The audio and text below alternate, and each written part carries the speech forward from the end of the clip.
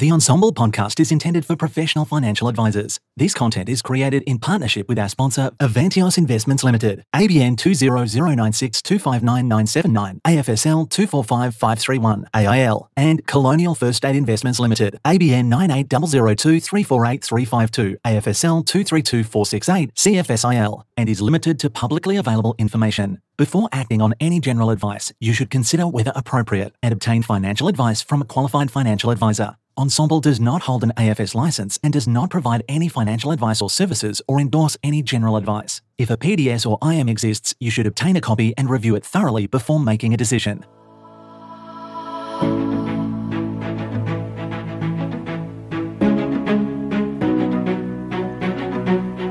Hi, I'm David Pritchard, Executive Director of RAP at Colonial First State and responsible for our new innovative platform, CFS Edge. As technology progresses at rapid pace, the effective adoption of it has the potential to be a real game changer for practices, and undoubtedly it's going to play an increasingly important role in advice going forward. In this series, we uncover how technology can be used to drive competitive advantage, reimagine your client value proposition, and support continuous improvement. Hi everyone and welcome to the show. I'm Sacha and I'm very excited to be hosting the final episode in our series. So in our previous episode, we were joined by Jerome Bewalder, Chief Operating Officer at CFS, and Peter Warne, Joint Managing Director at Finura. And that discussion delved into the world of AI. And today, Peter is back to continue that theme through the lens of tech stack as well as people and culture. So to do that, we are joined by Drew Meredith, Director and Financial Advisor at Wattle Partners. Welcome to you both. Thanks for having me, and thanks for having me. So Drew, for a little bit of context, tell our listeners what exactly you do at Wattle Partners. So I'm still on the tools, probably more than I'd like to be at times. But so I run Wattle Partners, which is a pretty fast-growing self-licensed advice firm. We focus solely on retirement, which is kind of when we talk about how Pete and I met. It kind of came from that switch in our business. I run it with my business partner, Jamie, and we've got a team of, there's 4 financial advisors, about 12 staff within the business now as well. Brilliant. And Peter, just to refresh our listeners on what it is that you do at Finura. Yeah, so we're an independent wealth tech consulting firm. We work with IFAs, superannuation funds and institutions on all things to do with advice technology and the problems they're within. Excellent. So we're going to delve into all of that today. Drew, you hinted before that, you and Peter have worked together. So how do you know each other? How do your businesses interact together? Apart from being Western Bulldog supporters, I think for AFL fans, I know there's most of this goes to New South Wales, but we ran into Peter at various points when we were trying to work on our tech and the delivery of advice. And more recently, we made a pretty big switch in our business and started, rather than being generalists, like I think a lot of financial advisors, financial planners are, we made a switch to focusing solely on retirement. And we started to get a lot more leads than we could deal with, a lot more prospects, probably more prospects than we had in actual clients, and realized it was very going to be very difficult to be able to deal with those as well as servicing our existing clients, and needed help with our tech, basically. And then through a couple of other events, we're part of the Insight Network as well. Part of a few events, we ran into Peter. He did a presentation, I think, for something we were hosting. And I thought, actually, I think I should give Peter a call because I'm not getting much sleep at the moment. And all I seem to be doing is admin, even as a financial advisor. So I think that's where it originally started. That'd be right, Pete? Yeah, it sounds about right. Sometimes you've got to eat your own cooking, don't you, Drew? So, yeah, with this stuff. So, your business, Drew, sort of made that switch to focus solely, well, not solely, I'm guessing, but focus on retirement. Then you've sort of been like, right, something needs to change in our tech stack. We can't necessarily achieve that goal at scale unless we get some assistance.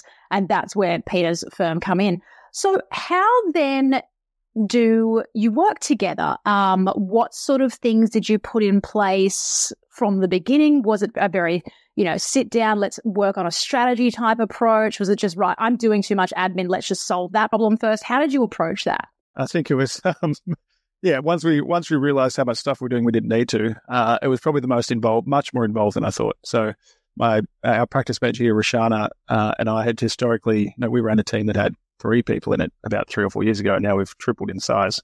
We try to execute everything ourselves. We try the latest Xplan update. We try and code Xplan templates, trying to add in new CRMs, use DocuSign, all these things, and do it all ourselves. Like, I think, I hate saying things like bootstrapping, but tried to do that ourselves for a long period of time, and then realized we needed a lot of help. And it was probably far more involved than what we thought, which is a testament to the Finura team. So it started off with a massive review of everything we were doing, kind of costing up all the different tech we had in place, but then not just looking at that and looking at what tech you could use to replace it, but looking at everything that was happening within the business. So not identifying, but we knew what some of our bottlenecks were. So dealing with prospects, making sure they're all getting the same experience, and then making sure our ongoing advice service was pretty well streamlined through templates and wizards. But how do you deal with both at the same time? And involved, I think, so Danny, one of Pete's team, Danny found a whole heap of bottlenecks and potential risks and double entering and these sort of issues within what we were using at the moment, and gave us a massive presentation and has been working with us for about 6-7 months to execute it, which helped a lot. As you can imagine, an advisor trying to execute something new without that little bit of pressure, it was probably the most important part. We even find it for Finura just challenging to be right across all the technology, right across all the things that are happening in our space. And if you think about financial advisors, they are, they're like GPs on steroids almost when it comes to trying to run a business, because you have that added complexity of the nuances of financial advice, that keeping up to date with the regulatory side, the investment side, which we don't even talk about in our world. It is really unrealistic to think that small business owners can just run tech projects beautifully, seamlessly. Yeah, absolutely. And sort of Drew broke down his experience, what the process was, and some of the things that you said, you realize how much stuff you were doing that you didn't need to do, and then getting that overview of everything that happens in your business at a very granular level, and realizing that it's much more involved than maybe you thought in the first instance. So, Peter, what does the process look like in general when you get into an advice practice and you start looking under the hood? What is the process from your end? Obviously you start doing that business analysis, and then where does it generally go from there?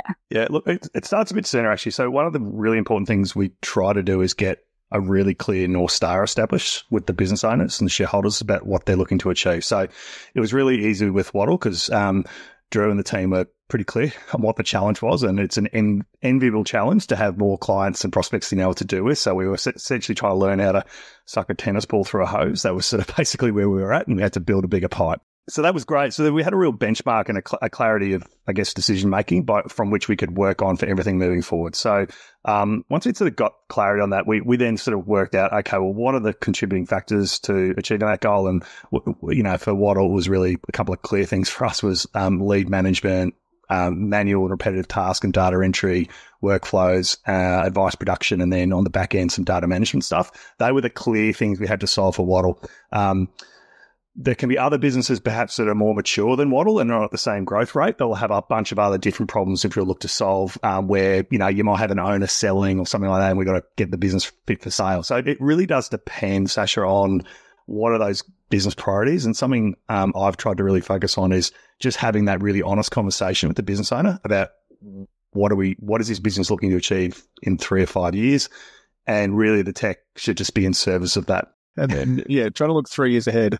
I think that was probably the hardest part. But when Pete walked in, we'd been doing this for 2 or 3 years in terms of specializing and have this opportunity due to the potential in our business that we think we could be national. And then when you think about that, it gives you a different view on what's fit for purpose for your tech stack. Yeah, absolutely. So what about then specifically in Wattle's example, Drew, what challenges did you find in the process of just embedding some of these changes into your business? I think the first part was probably we'd not invested enough in our workflow in the past. So if it was just replacing our tech stack, I'm sure Pete would say we would have finished that in 6 weeks. But we redesigned every part of our process. We've actually split our teams. And while we've been doing this, we've added, I think, 4 new team members. So we've had to change everything on the fly. We've separated our teams, which gives easy, more clear responsibility between each, power planning group and an advice group and an administration group. And I think the hardest parts were resourcing it appropriately. You think it's just a plug in and go. So Roshana at the time was still on the tools. She was still dealing with clients, or speaking to clients and doing multiple things. So pretty quickly realized she just had to dedicate all her time to this, because we're adding several new tech platforms, some integrations between them at the same time. And I think in advice, one of the other things would be sometimes getting the full team too involved, if that makes sense. We love opinions, but when the agenda's incredibly broad and you're talking about something that can be like I think it's a lightning rod like this, it's having the team involved and along on the journey, but not necessarily taking all the input and trying to, because you'll never be able to please everyone within this business, and it has to fit what your business goals are, not necessarily people's background and experience and where they've been before. Yeah, and I think that's part of the key is, and Peter mentioned it before as well, is really sitting down and getting a handle on what the business priority is, making sure that North Star is very, very transparent and very obvious. That way everyone is aligned to that same goal. Even if they've got differing opinions, that's the goal. That's always the goal. And that has to be very, very clear when you're doing something like this, I imagine. So, Peter, working with all the firms you've worked with on getting their wealth tech up to speed, what challenges do you see firms facing? I think Drew touched on it before. It's definitely the resourcing side. So, we're pretty intensive, as Drew mentioned. Like, we're pretty hands-on project managing with businesses. But frankly, for every hour we spend, the client would probably spend 2 on terms of their actual efforts and doing some of the hard work, depending on what the issues particularly are, because there's just some things you can't outsource. You need to work out, what you're doing yourself. So I think that thoughtful allocation of time and resources is an important and forgotten part. So quite often a lot of business owners will say to me, well, what's this all going to cost? And I said, actually, it's not really the cash, it's the hours. And so you have to have the courage and conviction to be able to free up someone in your team to focus on this so they don't burn out. So I would also suggest the other issue is businesses are trying to do too much at one time. So I think we were sort of lucky with Wattle in the sense that it was an organic growth issue where we do have a lot of clients that are going through mergers and acquisitions where we've got M&A issues getting in the way of the tech, and trying to do this sort of stuff whilst you've got other big ticket items happening in the business may not be a good idea. So this is why that whole transparency piece is pretty important for us when we start working with a client, because we had a few situations where we kicked off tech reviews and a business owner said, I've just signed a letter of intent to buy another business the same size of us. Is that going to impact this project? Yeah, maybe, mate. Maybe a little. Yeah, maybe a little. So the closer we are to the business owners and what's going on, the better we can probably get things right from the start. Absolutely. So Drew, in terms of where you're at in your journey of implementing, different tech stacks, all that sort of thing, and I'm guessing it's not a, one and done, right? It's not a set and forget. I'm guessing this is quite an ongoing process in your business. What results have you seen so far in implementing all these changes? Yeah, I think my business partner said it well the other day during one of our WIP meetings, was that this project is there to empower people with the technology. Not to make it easier, and it's not like a single source of information. Rather than a lot of the tech at the moment, you have to log into a platform, log into CRM, log into portfolio management. Like, there's so many different logins. So, has it empowered the team? And I think it definitely has. And then at the other end, has it empowered the client? And like what we've been delivering physically to clients, which for retirees it's okay, they don't mind physical things, but physically and digitally to clients is also improving their kind of relationship with us at the same time. But more broadly, like in our head, you assume it's going to be incredibly expensive to do something like this. Like the cost of where you're investing your tech spend, it actually ends up being, in our experience, about the same, maybe slightly higher and almost better use. We're about to plug in the final part of it because there's been some additional integrations, and I think that's the benefit of having that North Star, is working out which integrations you need and thinking about it the entire process. Whereas if I did it myself, the whole thing would have blown up already by now. And I think it's just giving us all, we've got better confidence, and for us, we've got much better reporting in terms of where things are sitting at, where we're sitting on, if it's prospect clients, if it's OFAs, if it's tracking where SOAs are in the process, at a management level, significantly better than we had before.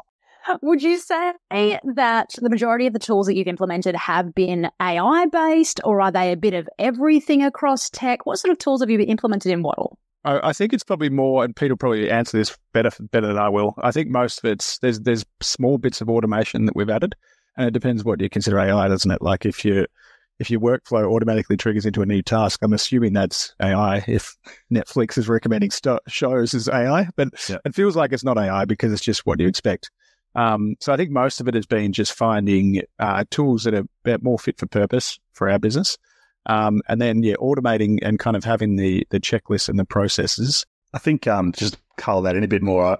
One of the key things we do is sort of work out, all the jobs to be done in the business, or we just call them jobs, and make sure we're using the right tool for that job. So what we were getting really clear on is what jobs happen in tool A versus tool B, and in some cases we were able to remove some systems completely as a result of that. So in our experience, the more we can streamline and the less tech we use from a number of systems, we find better outcomes generally, particularly in small businesses, and that's what's going to create those sort of bigger, longer term gains that Drew is sort of alluding to. It's very hard to automate multiple tech solutions stitched together loosely.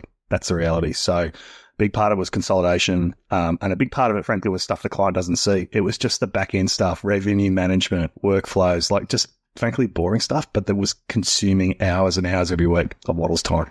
What are some of the AI tools and processes that you're currently using in Wattle, Drew? I'd say we're kind of broaching it. It would be softly, that we're trying it in different areas where it can have the biggest bang for buck for us. One thing we're not really using it for is direct communication with clients yet. I don't think, and Pete'll have a view on that as well, that it's being used to support the business and our team internally to grow more efficiency, but not necessarily to communicate with the client and remove advisors or remove administrators. One big area, which I think a lot of people are using it for, is content. So the ability not just to produce content, but to almost streamline and repurpose. And I write a lot, but using it to actually prompt and come up with ideas for that content. You can be more specific, and your prompts can be more specific, and it makes it much easier to build that marketing plan to then turn that into, as a lot of people are, so social posts, extensions of your marketing that way. We're using AI for a lot of our meetings at the same time. So transcripts, action points are automatically shared straight out of it. And then around, there's always going to be a debate on this, would be the automation of communications. So we've basically plotted out the entire client experience from when they contact Wattle or they've listened to one of our podcasts or something to when they sign a letter of proposal. And then we plot out the other side once they're a client. And I think 95% of that onboarding process is automated. Using it where it gives us the most benefit at the moment. And I think there's so much opportunity. I know I talked to a lot of our other advisors that are using Copilot, and it can, I think for a lot of planning firms, it might be a question for Pete, that because we have so many legacy systems, it's hard to get the full benefit of AI across. So it's working within your framework and adding AI where it's beneficial rather than trying to throw some new platform in there and blow yourself up or lose control. Yeah, I think there's two key themes that we keep coming back to in this series. And one of them is that all of these AIs, automations, business enhancements, tech stacks, all of that, their primary use is to support advisors and the business, not to take over, not to communicate directly with clients. It's all a support. It's all there to make our lives easier. And the other thing that keeps coming up is learning how to talk to these AIs, learning how to get them to speak your language, prompt engineering, right? They are two key themes that keep coming up in this, which, I find just really interesting. And they're quite, if you keep them front of mind, I really think that it helps provide context to what AIs actually do and what they are for your business. What are some of the opportunities then with these AIs for advice practices? Yeah, so I think Drew and Wattle are probably a prime example of where the most immediate opportunities are. So, Wattle has a really sort of pretty sophisticated marketing strategy in place, and it uses an enterprise global CRM like Salesforce to deploy that and do it at scale. And I'd sort of encourage people to have a sticky beak at some of Wattle's socials, because I think that's a good example of sort of how thorough they are with this stuff. And the way Finura has always been thinking about AI is we see it as a feature of products, not necessarily the product. So, for example, Salesforce have been deploying AI now at scale for quite a period of time, and that will continue to do so. And in fact, those businesses like Wattle are going to keep benefiting from that as those solutions become more and more mature. So, for example, AI inside of CRMs is really exciting because it actually can help with it can clean up data automatically within a CRM. So, as Finura CRM, we use AI to clean our data and get it structured consistently across the board. And it does that beautifully. Awesome use case of AI. Not very sexy, but I can tell you it eliminates massive problems down the track with data management.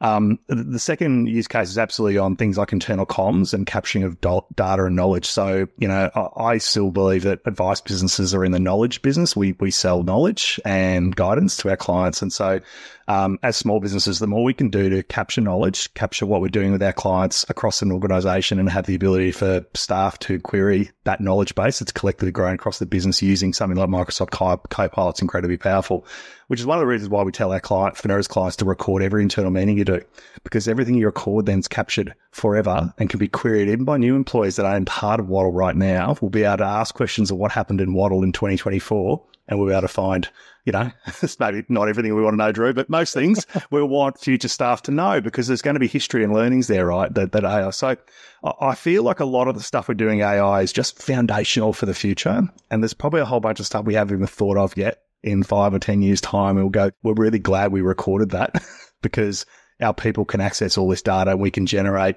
whatever we want in the future using this collective knowledge. So, to be honest, they're the things that we're really looking at right now as those foundational bits. Excellent. What an excellent roundup. So, Drew, I'm going to put you on the other side of the fence. I know that, running a business and all of that, lots of opportunities. Now that you have implemented, at least part of your plan, what challenges did you find in getting it done? Like we talked about resourcing and that, but is there anything other than resourcing that you found a challenge that other advisors might as well? I think part of it was the project was much bigger than we thought. And we've had to do demos on different technology platforms, and then naturally start dealing with the internal questions around how we're going to use them and how they're going to integrate. And I think one issue that we're starting to look at, we've basically set up our own help desk, is retired clients are a different cohort to a lot of clients. So a lot of the tech systems are set up beautifully for young people who are constantly on their phones, but we've had all kinds of issues with digital signing because a lot of our clients use iPads, being 60 plus. So it's making sure the challenge is the way we communicate and the way we execute and offer it to clients, and that's kind of the final plugin of ours.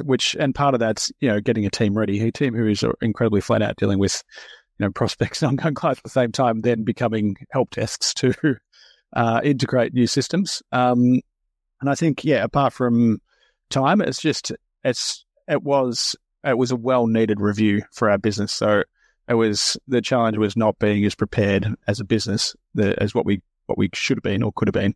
And I think that's probably the same story for a lot of, I think, financial advice firms. But the good thing is realizing that you need to do something about it. Don't they say that's the awareness? Awareness is the first step. Yeah. My footy coach used to call it unconscious incompetence was sort of where you need to be at. But I think you've got to have the scar tissue of going through this stuff. Unfortunately, and probably the hard lesson for everybody is there's just no shortcuts. And frankly, a lot of businesses we do talk to, they will try and go for the quick fix, which is like, we'll just change this software, it'll fix everything. And that's use CRM in. Yeah. And then we just get called in 18 months later to unplug it all because it didn't work. So that can set you back years. So sometimes it's the hard stuff that is sustainable. Yeah, and I think a lot of this also comes back to the people factor, which is something else that's come up in this podcast series as well. Not necessarily from this angle, but it's like the tools themselves, the bots, the automations, the AIs, they're built really, really well. It's the people and the data getting plugged in that are often the challenging parts to clean the data, train your people to actually use these tools. I think that keeps coming up again and again as one of the challenges. What about, ethical considerations of using AI in your business, Drew? Has that come up? Do you have a plan around that, a business philosophy around that? I think why initially we're wary of client communications using AI at the moment, so it's all internal. But I think it can have a massive impact on culture. So it's this wariness that people will automatically think that their job's going to be replaced. If you can write an SOA on ChatGPT without any client data, then what's a paraplanner supposed to do? So so much of that becomes culture and personnel driven or people driven, and not just being flippant with comments around artificial intelligence. But how do you embrace it? How do you encourage people to use it as an extension of their job? Yeah, absolutely. And I mean, Peter, as a wealth tech firm, are there any major ethical considerations that advisors really should be aware of in using these sorts of techs? When we talk about things like Copilot and ChatGPT and large language models and that generative AI, is there anything really ethically that advisors should put top of mind there? Look, like all things in life and business, just put yourself in the shoes of the customer or the client. And so if you would like transparency and disclosure from your professional services providers like accountants and lawyers that they use some generative AI to help them run their business, then probably a fair bet that your clients might like that level of disclosure. That's probably the first thing. Second thing is I think that the ethical considerations are probably just more to do with your responsibilities as an individual. So you cannot get up in court and blame ChatGPT for providing bad advice. May be a challenge to get a judge to believe that. So I sort of think they're just sort of standard things, right, that we've always got to contend with. And so I think Drew's guidance there is really wise, that just keep it maybe perhaps in the back end and keep anything directly facing the client at this stage. Just I've had a few conversations with advisors who have actually had a couple of their younger clients query them about, is this advice just straight out of ChatGPT? So people are now perhaps becoming just suspicious about every bit of content they see now, what's real and what's not, just like video content, right? I mean, I think there's just an element here of where we're all going to get wary about what's real and what's not. And so we may end up in situations where we're disclosing what's human content and not AI, because there's just so much more AI content now than human content. I don't know. Who knows where it's going to go? Yeah. Yeah, interesting. I think that is a whole podcast with future. That's a fake news series, hey? Fake news series. So look, we touched on it briefly, and now I want to touch on it again, is culture, right? Because I think there's this interesting cross-section between people, culture, and technology. We've been skirting around it in this episode so far. So in one of the earlier episodes of this series, it was the one hosted by Jackie Clark, the Director of Education at Colonial First State. She discussed culture and managing staff with Sue Viscovich from Elixir. So during that episode, there was this point made around influencing culture. And the point was, if you're a smaller firm with 4 or 5 team members, the culture is largely organic, right? It comes directly from the principal. But as you grow larger, there is a bigger requirement to identify culture, really define those company values. So Drew, I'll start with yourself. With all of that in mind, what impact does a disruptive technology like AI have on the culture of an advice business, and in your case, your advice business? Yeah, I mean, we're pretty strong on having our values, and we've built them and kind of review them, and they're part of our every staff review that we have regularly. I think it can be incredibly powerful, and one of my biggest things here was one of our values is actually to be innovative.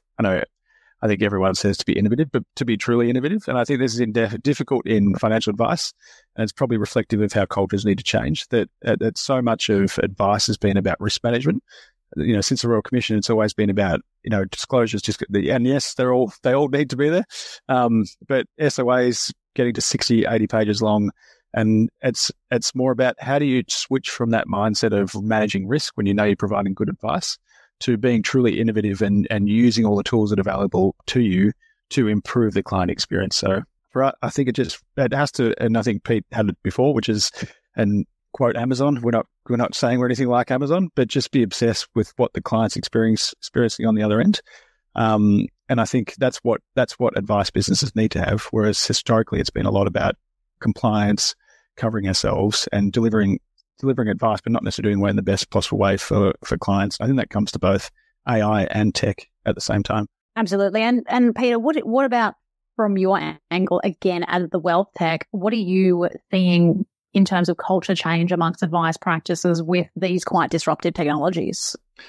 It's a real mixed bag. I mean, there's a product adoption curve, which is out there in the world that governs a lot of our buying behavior and the way we adopt technology. And we have this range from early adopters through to laggards, and, who's the person queuing for the latest iPhone versus someone that's still hanging on to their BlackBerry for dear life. I mean, they're sort of our two extremes. And we find that in advice businesses. And we'll have a spectrum of people in the same business on those curves. So you'll have some people who are really embracing and some people who really, a good day for them is not turning on their computer at all. So our view of Finura is to embrace those differences, because actually often those people who aren't so crash hot in the tech are awesome at dealing with people and dealing with the soft skills. It's harder to train.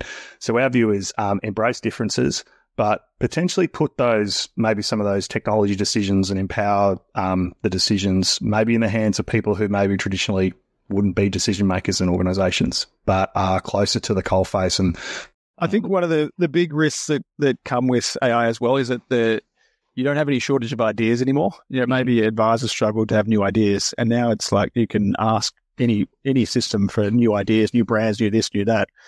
But ideas are great. It's giving people a space. It's the execution of those. Without those, they can become distractions versus how do you actually execute meaningful changes. I think it's that differentiation between having multiple ideas and being able to execute them that are relevant to your client and to your business, and making sure you're not distracted. And for us, for culture-wise, but it has come with some skepticism. I thought there'd be more kind of, I haven't had experience with older advisors, that there's kind of skepticism and wariness of trying them out, whereas, the graduates coming out, as I said before, are fully embracing it. So how do you encourage them, but don't force them into it, but how do you say, how about you try this on chat or this on Copilot or this on Otter, and trying it little bits and encourage them to do that. So leading that way rather than saying everyone should be doing this, if that makes sense. Yeah, absolutely. I think, we talked about the culture, the people, how you actually integrate AI and other technologies into your business. Apart from those two factors, which may be the only two defining factors, but given, you've got the experience of having integrated this into your business, do you have any other tips for advisors that they should be aware of when trying to integrate these technologies into their business? Be patient. Do it yourself first. I've been the worst at it. Just do things that, when you're stuck on something, or we're always stuck in different areas, do things yourself that show the rest of the team that you're using it. Don't be afraid to have ChatGPT open on your computer, and so other people can see it. Like, don't hide it on you. And I think it's just like leading from the top, and allowing people to make mistakes as well, I think is key. That it's not going to be perfect. They might try different things, and so it's the encouragement and the lack of judgment at the end, because we know there's going to be benefit. There'll be benefit for their jobs. Hopefully, it reduces stress. Hopefully, it helps the business scale and grow quickly, and hopefully, it gives a client we're able to deliver good advice to more clients and do so efficiently. And that's what the ultimate outcome is, what we're looking for. Absolutely. I wanted to ask Peter a question, which is, at the moment, we're sort of talking about, from the context of firms with, 10, 15 sort of employees, a little bit of a larger style firm. In your experience, how does a smaller firm, your 1, 2, 3 person sort of firms, up to say 5 people, is their experience of integrating these technologies similar regardless of size, or does a smaller business have to take other things into account when trying to integrate these technologies? Yeah, I mean, look, smaller businesses can definitely make decisions faster. There's no doubt about that. So there's less concern on the change management people side, because, as we say, the board meets daily in a 3-man business. That's kind of how it works. But the challenges with those businesses are often that, like it or not, there is key person dependency in there, that everyone still has to, irrespective of the advice business, people still need to run all the same functions running a small business, irrespective. And so it will still come down to embedding change management will still be extremely challenging in a very small business. People will tend to just operate as independent entities and be loosely connected together in some way in a small business is what we would tend to find with tech. I don't think that's necessarily a problem though, because we've seen plenty of examples of very small businesses, 1-2 man advice businesses operate super lean on super high margins. But the unique characteristic of those businesses, they will generally pick one very narrow set of technology that they work with and be pretty monogamous to that. They'll tend to use one platform, one advice tool, and double down on their productivity suite like Microsoft and never venture off that. They keep it really simple. So I don't think it's for me to say what's the right size business or not. But I think if you are a very, very small business under 7 staff, don't go and choose a tech stack that you would typically see in a ASX 200 company. So, gentlemen, we're drawing to a close now. I just have one more question for each of you. So, Drew, I'll start with yourself. What has, in your opinion, been the single biggest benefit of implementing AI and other technologies to Wattle? I think it's the comfort of knowing that we're able to deal with prospects and take on new clients and know that the service level of our existing clients isn't dropping off. I think that would be the biggest one. And with that comes this benefit of, management reporting, understanding where workflows are going. So it's like that's the detail, but the ultimate outcome is having confidence and also knowing that, this what we've got set up is scalable. With new advisors, we could triple the size of our practice and not have to change our technology whatsoever. I think that's where the real comment, and that helps you sleep. If you're not worried about responding to queries or following up, Oh, good. And so, Peter, final question for yourself is on the wealth tech side. What's your key piece of advice for firms who are looking to implement AI and other technologies into their business? Oh, it's going to be really boring, but it's actually getting the simple stuff right. So if your data's crap, and it's crap, it's in multiple systems, it's on desktops, it's all over the place. Don't even bother, frankly, because you're going to have a pretty poor experience, generally speaking, outside of using ChatGPT and different things like that. But if you're actually looking to deploy AI at scale across the business, you're not quite ready yet. So there's got to be a lot of hygiene work you've got to do. And our simple message on that one is get all your data, one core system, get the data nice and clean. It's going to be a boring process, spending 6 months cleaning it up, but you've got to do it eventually. And then we can start exploring with the really cool stuff. So, and I think that has to be done irrespective, because that data management issue is critical, regardless of whether you're looking to grow through acquisitions. You need good data to do that. Because you're going to absorb other businesses in the future. Or if you're looking to sell in the next 5 years, no one's going to buy a business if the data is not clean, easily accessible, and easy to manage. So, that's going to be the boring one, but that's what you got to do, guys. Sorry. You got to start at the beginning. Always start at the beginning. No, that's been excellent. Thanks, Peter and Drew. Really appreciate you taking the time today and giving our listeners plenty to think about. I've really enjoyed being your host, and I hope that everyone listening has got as much out of these conversations as I have. Thanks, Peter and Drew, for joining us, and thanks for listening. Good to be here. Thank you. Thank you.